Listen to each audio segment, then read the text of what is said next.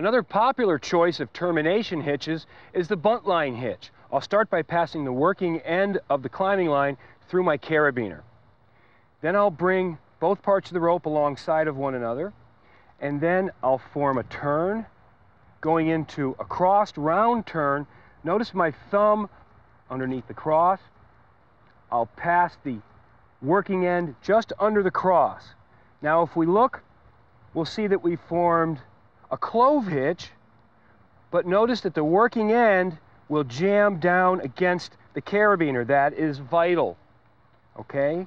It's absolutely vital. Now notice that once it tightens down, we have only one part of rope in the connecting link.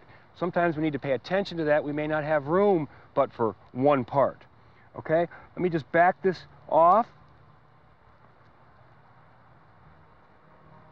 And again, I just want to mention that the working end must be the part that jams down against the carabiner. The working end is on the other side or the top side. You have only 2 half hitches. That is not a buntline hitch. Be sure to tie this hitch properly.